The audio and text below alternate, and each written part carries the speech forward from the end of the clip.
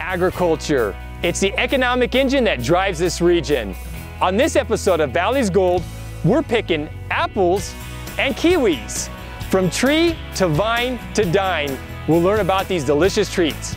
So join me, Ryan Jacobsen, as we grab our baskets and head into the field.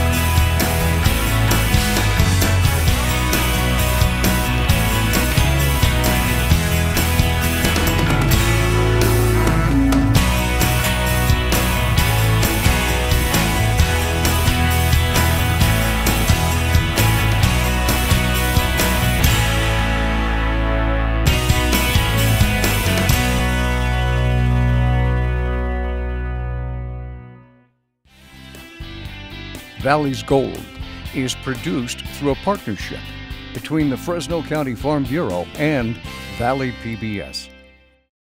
Production funding for Valley's Gold is provided by the Myers Water Bank and Wildlife Project, an educational outreach program working to teach students about water and wildlife issues in California. Field trips are free for all schools, and each trip's curriculum is based on learning about California water resources, valley agriculture, and native wildlife. Everyone enjoys getting together to laugh, to talk, and mostly to eat. It sounds so simple, but the reality is that it takes a lot of hard work to feed us. The next time you sit down to eat, remember to thank our farmers, Garge Italian Incorporated since 1949 at 800-696-6108. Heroes come in all shapes and sizes. At Brandt, our heroes are the men and women in the field, the folks who work hard to put food on our tables. Join us in celebrating the Valley's real heroes. Brandt, professional agriculture. I've traveled down to Early Mark to meet up with Zack Stuller, farm manager with Sun Pacific. Zack, thanks for joining me. Hey Ryan, good to have you, thanks. Tell me about Sun Pacific. Sun Pacific's a very large, diversified agricultural company here in the San Joaquin Valley. Grow anything from citrus, cherries, walnuts, pistachios, kiwis, tomatoes. We do a little bit of everything. Well, that's awesome. Well, to begin with, I think there's some simple terminologies. It's a kiwi vine, correct? That's correct. It's more similar to a grapevine than an actual tree. Mm-hmm. And irrigation, I mean, I look around, it's a very similar irrigation system to a vineyard as well. Yeah, we predominantly, Sun Pacific, we use a fan jet system as opposed to drip, but that's mainly because of humidity and the amount of water that we need to apply throughout the growing season. We can accomplish that with a fan jet a little more efficiently than drip. Humidity in a kiwi vineyard is actually a good thing. That's correct. As opposed to a great vineyard, kiwis thrive on humidity. Culturally speaking, what's it take to grow a California kiwi? A lot of labor. Yeah. January to February start pruning. They generally bloom or start coming out of dormancy. March, bloom, April, May, and then they'll produce a flower or a bud, and we either flower thin and then once we bring the bees in, pollinate the fruit, we fruit thin. Big flowers, small flowers? Very large flower. And Zack, you mentioned these take the pollinating services of bees. Are there pollinator plants? Yeah, so we range anywhere from 10 to 15% males are pollinating plants. They don't produce any fruit, but they produce the pollen that fertilizes and makes the fruit. Yep, that's correct. Okay, and so at this point we're starting to enter the late spring point. What does it take to keep these things healthy during the summertime? Kiwis generally take anywhere from 40 to 48 inches of water, you know, generally they're not there's not a lot of pests pest control that we have to do. It's just water and fertilizer throughout the year. And then as you enter close to the harvest season, when is the harvest season, and how do you know it's ready in time to go? So harvest, it's all dependent on the year, but generally it's late October through November. We check various things to determine that they're ready for harvest. We check the firmness, we check dry matter, we check bricks to determine how well the fruit will store, because as you may know, when we pick this fruit, it doesn't get picked or packed right away. We put it in storage and pack to order or pack later on. So we want to make sure that the fruit's firm enough, has enough sugar, has enough dry matter or the dry matter is the right amount that it will store properly and not go bad. And then when it comes to that harvest season, what does it take to harvest a kiwi? A lot of people. Yeah. Generally when it's all hand labor. It's all hand labor. It's all hand picked. It's all picked into bins. The bins are loaded onto trucks. Trucks are taken to the storage facility, and it's a massive amount of, we range from 20 to 30 crews a day. Wow. Harvesting, depending on where we are in the valley. But it's a big logistical effort to get them in the bin. Are they being twisted off, or are they being cut off? No, it's a hand motion. It's hand motion. Yep. Okay, got it. So and then it will go to the end of the row. It will be loaded onto a truck and then taken to the packing house. Mm-hmm. What happens at the packing house? For a while, nothing. Yeah. We put them into. What we like to say is we cure them. We put them into cold storage or controlled atmosphere. Yeah. And store them for as long as feasible, meaning depending on the market or depending on the quality of the fruit. Generally, we pull it out of the bin. It runs across just a conventional packing line. A sizer, optical sizer. Gets we do various types, but we're doing a lot of clamshells. Okay. We equate it all back to a 20-pound box and it goes to market. Where does this product end up? I'm assuming all over the place, because California, when you talk California kiwi, it's one of the only places obviously we grow it in the United States, correct? Correct. And so it will go everywhere, both domestically and some probably foreign shipments as well. Mm-hmm. We ship a lot of fruit domestically. We seem to do pretty good, but we are opening up to export as well. And when the consumer buys this from the store and takes it home, what's the right way to finish off the ripening process? So we try our best to assure that the product is ripe when the consumer gets it in the grocery store. But Mother Nature's sometimes doesn't, sometimes a little cruel, and the consumer might have to wait a little bit. It might be a little firm when they get it home. So the easiest way is just to just put it on the counter or put it in a paper bag with a banana and just keep an eye on it. And when it's soft enough, it's ready to go. Is there a right way to eat a kiwi? Most people just cut it and scoop it out. Yep. Put it on a salad, put it in their cereal, put it whatever they're going to do. I'm a skin on kind of guy. Yeah. If it's ready, just take a bite out of it. Got it. Okay, well, great. Zach, you've been incredibly informative. Thank you so much to let me know a little bit more about this incredibly important industry that a lot of folks just don't plain know about. I appreciate it. Thanks so much. Yep.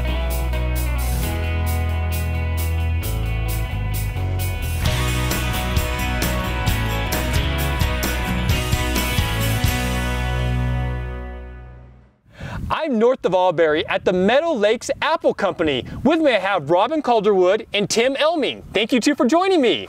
I'm here to learn a lot more about apples. A lot of people don't know apples are grown here locally in the Central Valley. And you guys are just above the Central Valley up here in the, I guess you would say the foothills or the mountains, just shy of the big mountains here. What does it take to grow an apple around here? Well, it takes good soil, good temperatures, and good people. Yeah, exactly.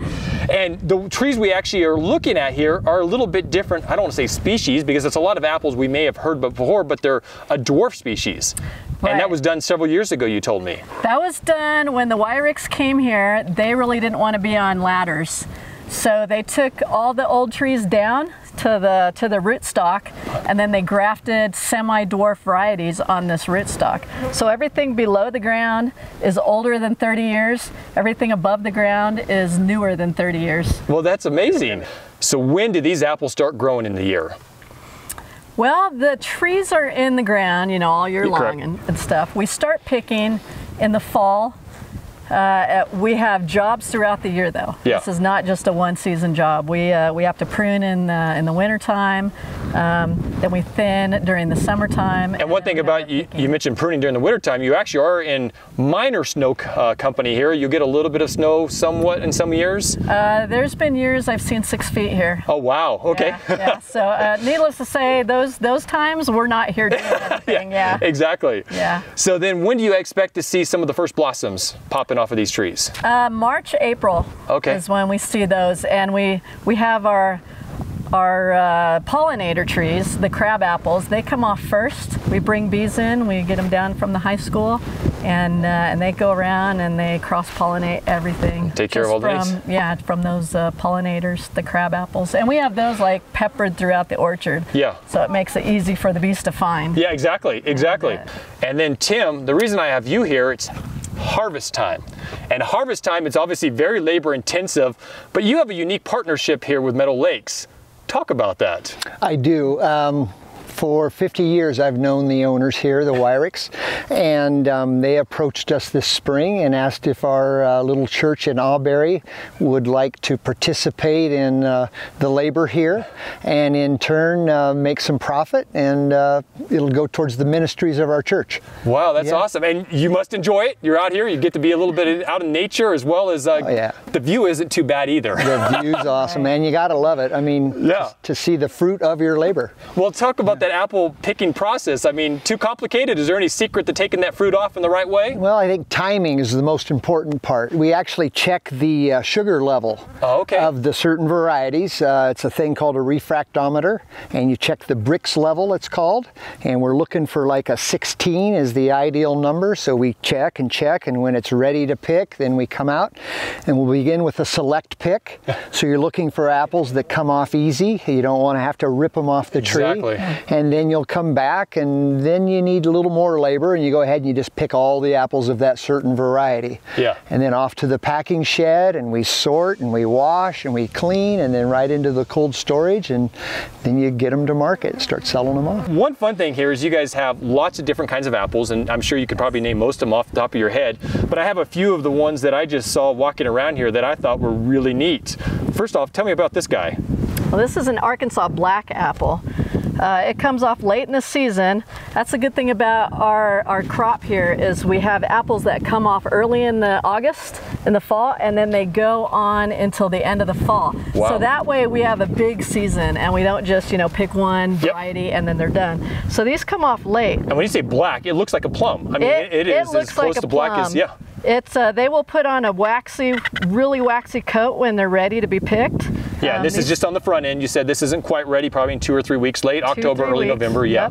Yep. This one is very distinctive. I got to taste this one without even really knowing what it made up of. What is this?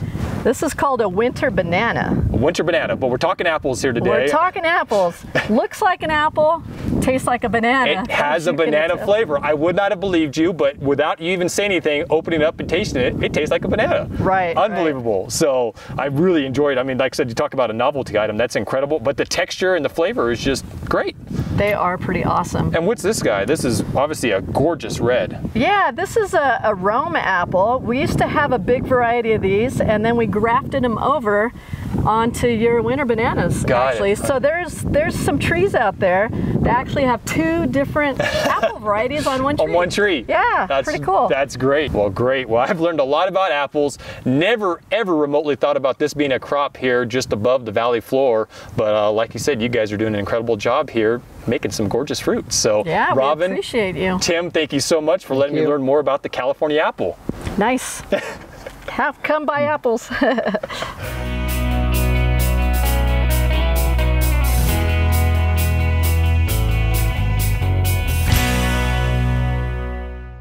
I'm in the heart of Watsonville to learn how a popular cider is produced.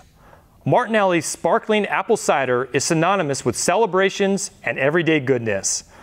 To learn more, I've been joined by Vice President Gun Reuter. Gun, thanks for having me over here today. Welcome to Watsonville. Thanks for visiting. I am so excited to learn about this amazing company and incredible rich history. Tell me a little bit about it. So Martinelli's was established in 1868 by the first in a long line of Stephen Martinellis. Stephen came over to California following his older brother, who came over during the gold rush. Didn't pan out for him, so to speak. And he decided, well, geez, I know how to farm apples. Watsonville in the Power Valley, great place to grow apples. I'm going to go and start growing apples in Watsonville. And one thing when I look at the brand, there happens to be, it's Martinelli, is very recognizable, but there's also a gold medal that's attached to it. Is there a little bit of a history associated with that? There's a lot of history with the gold medal. The gold medal for us, in the late 1800s, early 1900s, there were California state fairs where they were grading apple juices, apple ciders from across the California, I think outside of California as well. We won every gold medal that was offered, and they haven't done that recently, but that was really established the quality of our product. Absolutely. Now when it comes to terminologies, I got to begin with the basic. What is a cider? Is there an actual definition of what a cider is? So a cider is a juice and a juice is a cider. You know, there's more, it's a regional sort of language. From the East Coast in the UK, the terminology is a cider. There's a very common apple cider. The way ciders and juices are termed now, they're one and the same. Everything produced here is non-alcoholic? 100% of what we do is non-alcoholic. Got it. So let's start walking through this process. I mean, is it a complicated process to take those apples from the time they're received to the end product? What goes on? Apples are harvested predominantly in this area from September through November. Our production cycle starts in September but lasts through April. So the first step in the process is making sure we have high quality cold storages to make sure we maintain the quality of that apple while we hold on to it through the course of our production season. And the next step is to bring it into our production process. And the first aspect of our production process is cleaning that apple. So we have brushes and a water system that gets all the debris and any dirt that might come in from the field, everything off of that apple. We have about 12 people who are managing a line and visually inspecting every single apple to take out the apples that may have rot in them, or at least making sure that everything goes into our process is 100% fresh quality juice. The next step is to grind that apple into a mash so that in our pressing system we can maximize our yield. Got it. But because we're from fresh apples and we're from concentrate, we sacrifice a bit of yield so we can maintain the taste quality. So the way we press apples is somewhat unique. We have a system where all of that mash goes into cloth bags, a specific woven fabric bag, and then pressed like an accordion. Oh, wow. Where the pressing system presses, presses, and releases. The free-flowing juice comes out from that process. Then we have a settling tank. From that point on, it's very similar to wine in terms of how we settle out the juice, make sure that we separately filter the bottoms, which have some of the residual pulp in the juice from the apple, and then the tops, which are clearer. We separately filter them in different processes to make sure we really get that pure color, that golden color that we have. We recombine the tops and the bottoms, and then we go through our bottling process. Got it. And what makes the fizziness of it, the sparkling side of it? So on the sparkling side, it's carbonation. So what we have, everything we start with is still apple juice. Got it. Okay. For our sparkling products, we have a carbonation process where we introduce at very, very low temperatures the CO2 that binds and creates the carbonated aspect. Much like you would carbonate any sort of juice product, you have to introduce that bubbliness to the product. One main type of variety of apple that you use, or is it multiple varieties? So the key to our process is a multiple varieties, but anchored by a handful of really high quality, flavorful apples. So you guys have, I think of sparkling cider, but you have so many different types of not only sparkling ciders, but just a lot of different other products. Absolutely. We have a variety of sparkling and still products. On the cider side, we have sparkling grape, cranberry, sparkling pomegranate, mango, sparkling peach, sparkling pear, a variety of different blends where we have our core 100% apple cider and then a variety of blends and flavored sparkling ciders. On the still side, we stick predominantly to our apple juice and apple ciders in a variety of different sizes, gallon, half gallon, liter and a half, 750 milliliter, and 10 ounce. But we want to serve a variety of different customers in a variety of different channels. So we have multi-family packs, single serve packs. All in, we have about 100 different products that we sell. That's incredible. And we talk about over 100 different products. Where do these products end up?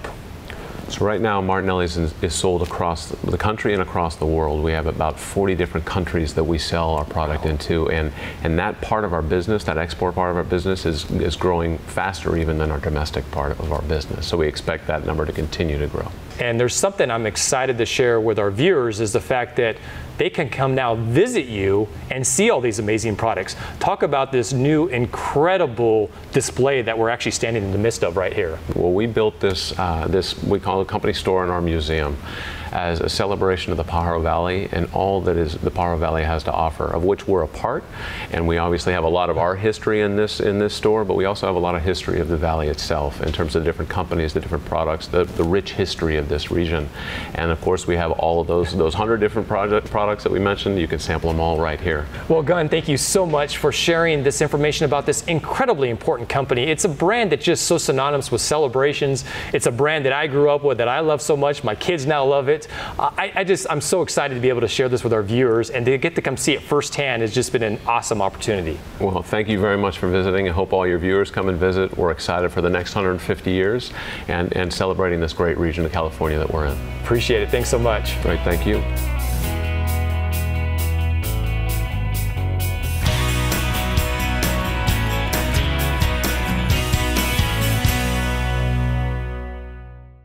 Here on Valley's Gold, I love my food segments, and this one is no different. I've been joined by one of my favorite chefs, Rod Hansen of the Painted Table. Rod, thanks for joining me. Thank you, Ryan. Good to be back. I love everything you do for us here on Valley's Gold, and today is no exception. Well, today for apples, we are doing a brown butter apple cake. Brown butter apple cake. Yes. So we're used to the all-American pies, but you're going to be using apples for a cake. Apples for a cake. And it kind of takes all the good things from an apple pie into a cake. It's actually easier to make than a pie. That sounds amazing. Added bonus, right? Yeah, a very added bonus. Let's begin with the apples, I guess, right? Let's make a brown butter apple cake. Okay. And you always got to start with the main ingredient, apples, correct? Got to start with the apples. So today we're going to be using Granny Smith apples and Braeburn apples. And I like to use two different kinds of apples because it kind of brings in different flavors. You got kind of the tart and sweet between those two flavors. Exactly. And the Granny Smith is very tart, whereas the Braeburn is a little more on the sweet side. Has kind of a spiciness to it, almost like a nutmeg and cinnamon flavor, which goes really nice with the cake. And during the right seasons, you can find these California grown. You can, California grown right here. Fantastic. Yes. Well, let's begin. Okay, I'm going to begin by peeling our apples. That's always the probably the most important part, just about any kind of apple recipe. Part, yes. Next, we're going to slice the apples up. It's time to add the ingredients. So lemon juice is the first thing we're going to be adding. Lemon juice? Lemon juice. And the lemon juice is going to help prevent the oxidization of the apples, which turns them brown. Got it, okay. And to me it adds a little bit of tanginess, helps bring out the flavor, so it's not so sweet when you add in your sugars. Absolutely, okay. And next we have cinnamon sugar. We're going to dump that in. Honestly isn't too much. It's not a lot, no. This isn't an overly sweet dessert. It's that really the apples are the star of the dessert, whereas the brown butter, flavors, the natural flavors, and the brown butter just kind of helps accent everything. Got it, okay. And now it's ready to go into So yeah, we've already made the transformation to making it look like a cake now. So yes. The next step is the brown butter cake. Oh, well, that's fantastic. Let's see what it takes to make this. And again, simple. Very simple. So this is the brown butter, and I've already browned this, but this is browned on a medium heat. And so this is just your standard butter cube? Standard. This is salted butter. Salted butter. Salted butter, and it's just on medium heat for about 7 minutes or so of white sugar. Okay. Okay, and we're going to mix that in. And actually, if you want to mix that in for me, just keep doing that, and I'll get the eggs going. And of course, you can't make a cake without eggs, it seems like. So you kind of need eggs. It binds it together. It is that binding agent? It is a binding agent. So how am I doing here? Good enough to be chef quality? You're doing very well there. And we're going to pour in a couple eggs there and just mix those in. There you go. And and the total 5 eggs for this recipe, it looked like? This is 5 eggs, and we're going to put the rest in there and just keep mixing that until it all comes together. The change of the texture of this taking place in front of my eyes is amazing. Isn't it? Yeah. It turns from kind of lumpy into, it's a smooth, silky, beautiful. Yeah. So you just want to keep mixing until you've incorporated your eggs and you can't see the egg any longer. We're getting close to that. And that's looking pretty good. Look at that, beautiful. There, that's perfect. Well, perfect. fantastic. So now it's ready for the flour. So we're going to put our salt in first down there, add it in. And then this is 12 ounces of all-purpose flour. Got it. Okay. I got this down. And you just want to try to keep it on the bowl there and just kind of go right around. There we go. There you go. And of course I made a mess, but you can't be in the kitchen without making a mess, right? Got to make it look like we've been really busy, exactly. Right? After you sift it in, it's very important to sift your flour in because you can end up with lumps if you don't. Ready and look how easy that was. Top. Yeah, we're ready to go. So I'm just going to take this easy. and I'm going to spoon it over the top. And then you just want to spread it a little bit here. Doesn't have to be perfect at all. This one is now ready to go to the oven? We're going to put a little bit of cinnamon sugar on the top, and it's ready to go in the oven, and that's it. You always got to have that cinnamon sugar on top, right? It just brings it's just not it all an American together. cake or pie without it. It is not. It needs that. Really, you can put as much as you want or as little as you like. So. And because of the magic of TV, we're going to throw it in there and automatically have it done. But for how long do we really have to cook this, and at what temperature? Really, this takes at 275 about 45 minutes. Fantastic! Wow, what a difference! That's incredible. So obviously, doesn't that smell amazing? It smells absolutely amazing. It smells like cinnamon and that brown butter, the apples. And you know this, Rod, we're on Valley's Gold. We're not just going to sit here and look at this pretty thing. No, we're going to eat it. We have to try it. Absolutely. So I mean, I always come prepared. I mean, we actually have some very fancy digs here now, so I'll let you do the honors of breaking this thing up. And you said you were really hungry earlier, so I'll give you a very much so nice large piece there. And you know me well. I love the corner pieces. There you go. I'm with you on that. You get a nice crispy piece with it.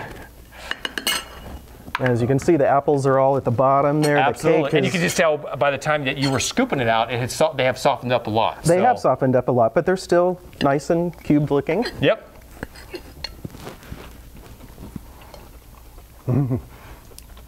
This can compete with your all-American apple pie, can it? Yes, it can. Wow. And a lot easier, right? Yeah, absolutely a lot easier. Well, again, Rod, this is absolutely incredible. So simplistic. I absolutely love it. Thank you for sharing it with us. Well, thank you very much. And it was our pleasure to be here today. And at the Painted Table, we're just so happy to bring Valley's Gold all these little things that we like to do and all the flavors from the Valley. Well, you guys do an amazing job, and I just can't wait to see what you have for me next time. Thank you. And I hope all of you will join me next time for more Valley's Gold.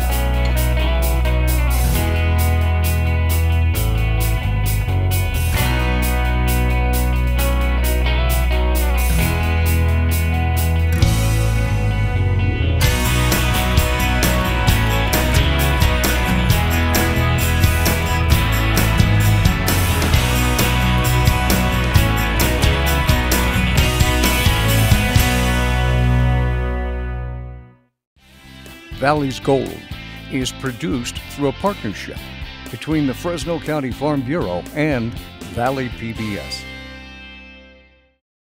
Production funding for Valley's Gold is provided by the Myers Water Bank and Wildlife Project, an educational outreach program working to teach students about water and wildlife issues in California.